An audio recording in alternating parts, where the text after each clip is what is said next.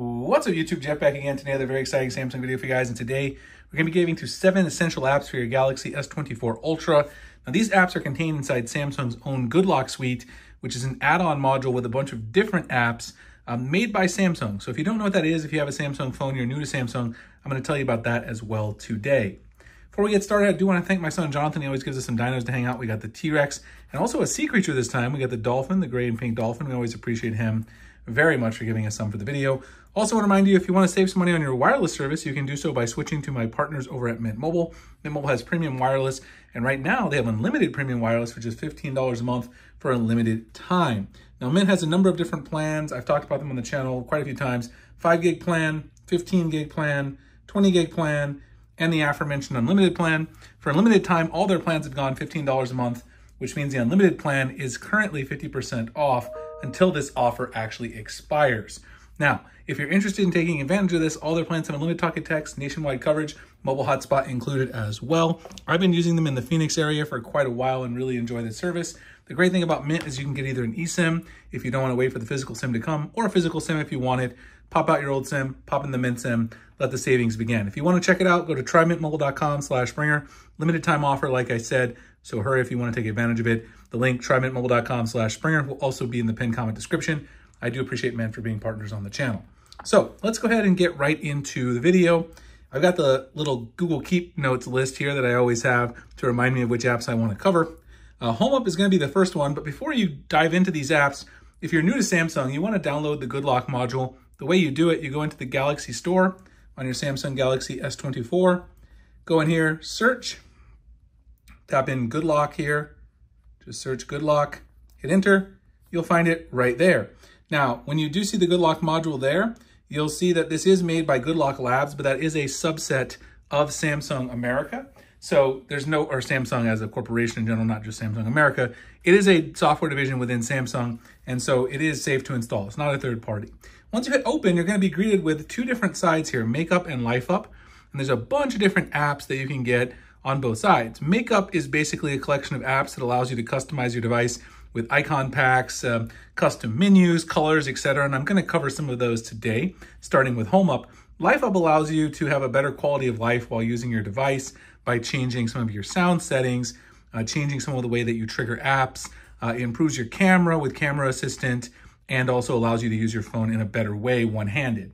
So the one I want to start with is Home Up. It's actually over here on the Makeup side. If you don't have the app installed, you can tap over here to go ahead and install it. Go to the store and install it. I've already installed all these modules myself.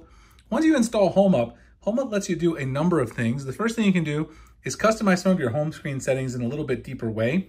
You can customize the grid in a little bit deeper, choose your favorites max count, control the background blur and the background color control, hide the app icon label if that's something that bothers you, and choose to loop through your pages for your different home screens, which is one of the features I like to turn on. The other one is folders. You can change your pop-up folder and folder grid settings if you want that.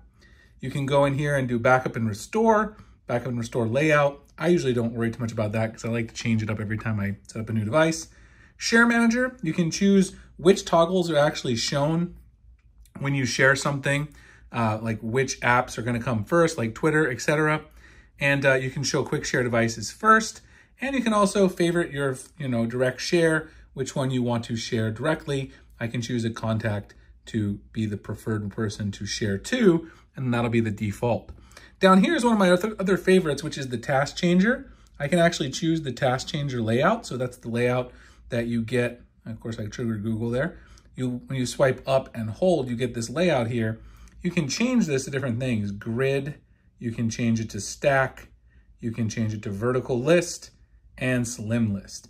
Now, my personal favorite is grid. That's the one that I usually go with, but you can use any of the ones that you want. You can also show the label of the app, search bar, recommended apps, and then down here with gesture settings, you can choose to switch to previous app with gestures, allow bottom gestures in full screen mode, gesture top priority, and bottom gesture sensitivity. So lots of stuff you can do within Home Up. The one thing that they did remove in a past update was the ability to have a vertical app list. Of course, I'm talking about you go into your app drawer. There used to be the option to go ahead and have this scroll vertically instead of horizontally. They did remove that recently, which is unfortunate, but I'm hoping it'll be back in a future update. So let's go back into Good Lock. Let's check out the next one on my list here. We went through Home Up. Theme Park is the next one. Theme Park is also over here on the makeup side. It's at the very top here. What Theme Park allows you to do is to install custom icon packs on your device, as well as set up other various customization options. Start, allow all, and then it'll access all of these. Now, the reason it needs access to those is that you can customize not only your own theme here, but your keyboard, quick panel, icons, and volume panels within here. Some of these other ones have separate apps within GoodLock that allow you to dig a little deeper. I'm actually going to show you Sound Assistant, would let you dig into the sound panel a little bit deeper, so I'll show you that in a second. And then Quick Panel, there's another GoodLock module called QuickStar that has a few more customization options. What I really like to use this for is I like to use it for installing custom icon packs. So I'll show you guys the way it works. If you go into the Play Store, find yourself a custom icon pack. Now, my favorite icon packs come from OneHand Studio, who's a good friend of mine. So I can recommend Vera Icon Pack and all of its kind of subsidiaries. He has a whole bunch of different versions if you search the Play Store.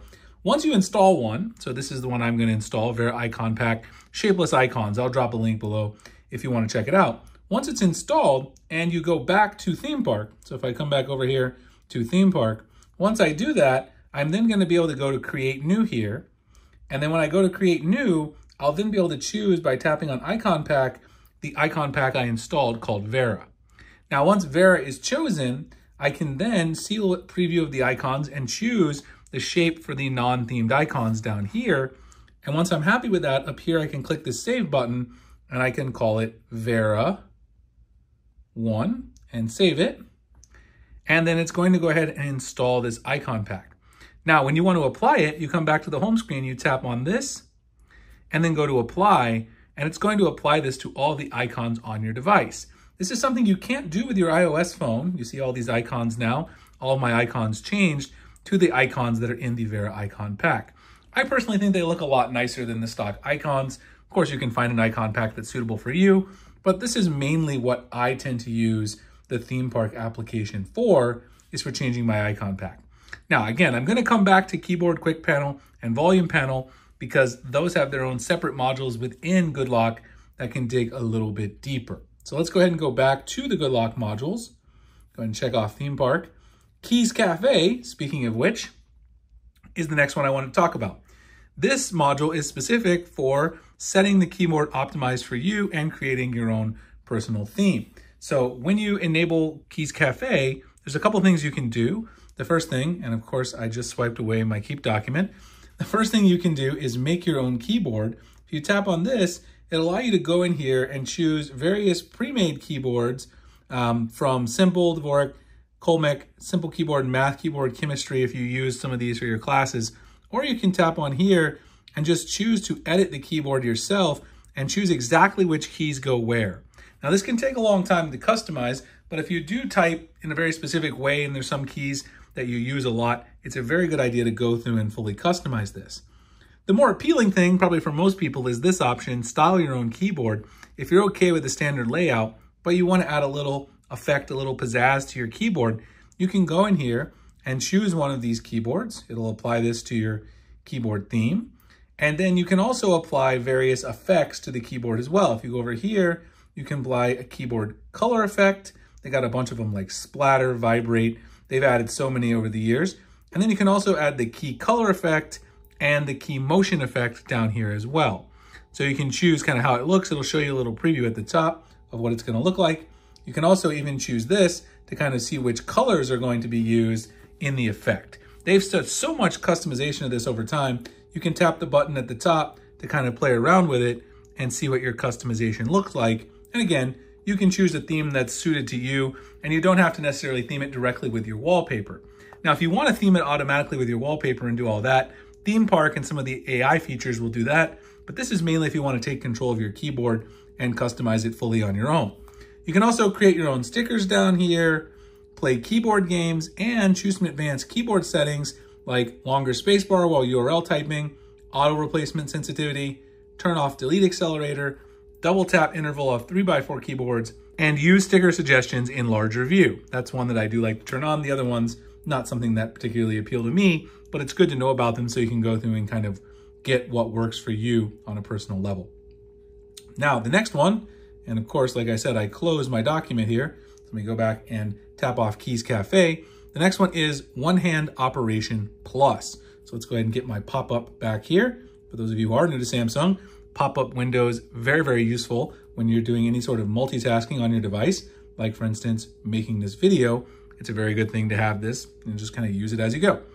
OneHand Operation Plus is over here on the Life Up side, and OneHand Operation Plus allows you to enable two handles on the left and right of your device, which you can then map to custom settings and custom triggers. If you turn this on, it's going to show you the left and the right handle here, and what it will basically allow you to do is to set various actions to those handles. So what I usually do is on the left handle, obviously straight right, I want to make it the back key because otherwise it's kind of confusing. Diagonal down and diagonal up, I usually set these to back and recents, which are the default. But what I usually like to turn on myself is the long swipe, because this is easier to not trigger by accident. If you do the short swipe, it's easier to accidentally trigger it, and I don't want to do that. When I do straight right, what I usually do is either Quick Tools or I use the widget pop-up. So I'll show you what both of them do. Quick Tools is the one I'm going to do straight right. Quick Launcher, I'll do diagonal up, and diagonal down, I will do the widgets pop-up menu. So now when I go back to my home screen and I do a long diagonal down swipe, it's going to give me a pop-up window where I can add some pop-up widgets. Now you can add a number of different widgets here. You can add whatever it is that you're interested in, and you can have a whole bunch of these widgets here on these pages. You can add additional widgets as you go, device care. You know, I could even add my Keep Notes widget here if I wanted, etc. I could put this here as well, and I could choose, for instance, all notes, and then it'll put it right there, right below on the next page. Now you do have to be careful with the sizes because of course, if some of them don't line up, you might not be able to have multiple widgets on the same page, but you can add as many pages as you want. And then like I said, those will be triggered when you do that diagonal down long swipe, which is a nice thing. Now, if I do the straight right long swipe, it enables Quick Tools, which gives me access to a bunch of my quick settings. And if I do the diagonal up long swipe, I get Quick Launcher, which gives me all of my recent apps. They use AI to kind of determine which ones you're using the most.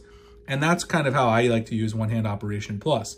Now, there's a lot of other things that you can actually dig into when it comes to OneHand Operation Plus. If we go back in here, you can map, obviously, the left and the right. So there's a lot of other things that you can do. Some of the other options that I enjoy personally, the virtual touchpad, the floating nav buttons. You can change your modes and routines now by using the mode switch. This was in a recent update that I actually just made a video about. You can change the size, touch width, and position of the handles. And you can even change the handle color if you would like to do that. Down here in advanced settings, you can use app exceptions, S-Pen gestures, fit to keyboard, choose what to do in landscape mode. It's literally kind of unlimited what you want to do. Even customize your gestures down to the vibration intensity, which just shows you how much attention to detail Samsung has in their Good Lock apps and OneHand Operation Plus. So that's OneHand Operation Plus. Let's now go back to Good Lock again and take a look at Notistar. So Notistar, which again is on this side over here, Life Up, what Notistar does, once you press start and you tap on activate Notistar, what this does is it basically allows you to get a little drawer that keeps track of all of your notifications. You can choose how long you want to have them notify at the bottom, and you can get this little icon on your lock screen that allow you to swipe up and see your notifications. Let me just make sure I don't have any very sensitive notifications here, and then I'll show you guys what this looks like on the lock screen.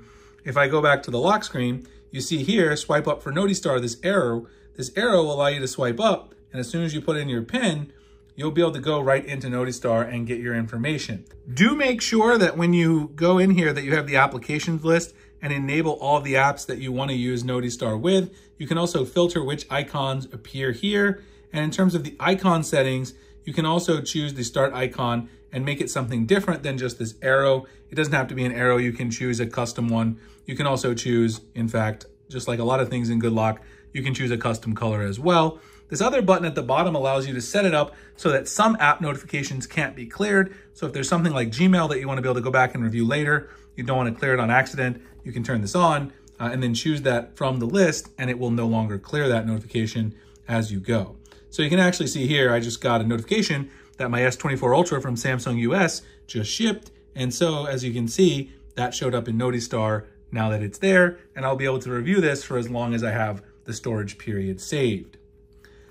All right, we're making it through the list here. The next one is Sound Assistant, and then the last one is Camera Assistant. So if we go back in here to Good Lock, let's swipe back a couple. Sound Assistant, which is also on the life up side, allows you to customize a lot of things with regard to sound settings, in particular, some of the colors of the equalizer and some of the settings of the equalizer. One of my favorite ones is this one, change the step volume. So instead of having your volume go up in increments of 10, when you use the volume rocker over here, you can change this. And what I like to do is set it to 5. And then this is only gonna go up in increments of 5. So it goes up a lot slower. It's nice to find the granular volume that's perfect for your listening habits, and it makes it easier to use and listen to music on your phone. You can also change individual app volumes here. You can add particular apps so that you control the individual app volumes one at a time. Customize your volume panel, which then allows you not only to change what is shown here, like for instance, the floating button can be shown. You can also show what the expanded panel looks like and turn on Bluetooth metronome. You can tap on some of these things and kind of see what's going to appear as you're working. You can also change the volume panel colors. And there's some really cool ones. You can change, this look. You can see the gradient look, kind of this lighting effect that's vibrating.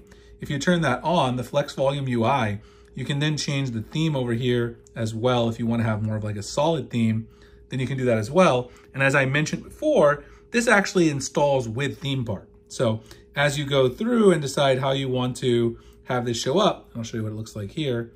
Over there, you can kind of see, if I expand it, look at that beautifully themed volume panel, which does in fact kind of match my wallpaper a little bit in this particular case. A lot of other things you can do in here. Media manner mode. When your phone's set to vibrate, mute media volume is also muted. Control music with volume keys, which is obviously, I don't like that, but it's a cool feature to have. You can go forward and backwards. Turn on your favorite media apps. So if you have a specific one, I use Spotify. That way it controls Spotify from there, and it's the default.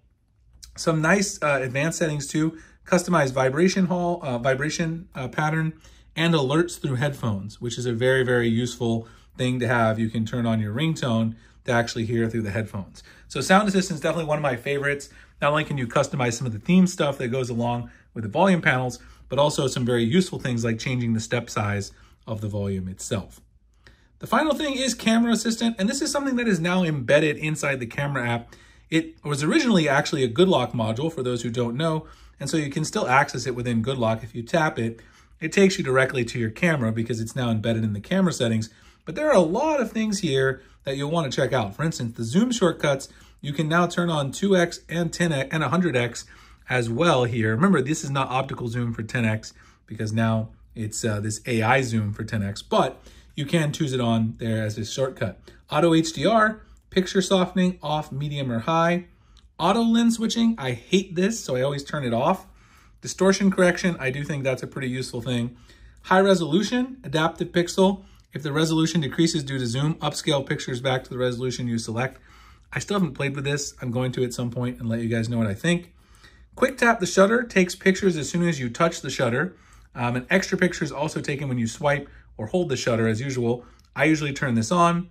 Prioritize focus over speed. This makes sure that you actually get an in-focus shot instead of, having quick shutter. And you will see maybe a little bit longer time to taking the picture if you turn this on. Video recording in photo mode, timer for multi-photos, depth of field adapter correction, automatically corrects images flipped by external depth of field adapters. This is corrections applied only in Pro and Pro Video modes. Anamorphic lens correction, audio monitoring, camera timeout, dim screen while recording. I definitely like this. Clean preview on HDMI displays, which if you're a content creator is a great feature to have, but most other people probably won't care too much. Anyway, there's a lot of cool stuff to dig in here. I just try to give you some of my inputs on what I use, and I'll probably make a more detailed camera video later on anyway. I hope you guys enjoyed the video. These are definitely 7 essential apps to have. They're all inside Samsung's Good Lock suite of applications. And yes, I will make videos talking about the other ones. These are just the ones that I use that I feel will enhance your experience the most. I did talk about Pentastic in my S Pen tips and tricks video, so if you want to check that out, the link will be in the pinned comment and description. Hope you guys enjoyed the video. Again, like, comment, subscribe for more S24 Ultra coverage. If you want to save some money on your wireless service, consider giving my friends and partners at Mint Mobile a try. Try mintmobile.com/Springer to sign up. A limited time deal for the $15 a month on unlimited plan. It's a very good deal, so jump on that if you're interested. Appreciate you guys watching, and I'll see you in the next one. Thanks a lot.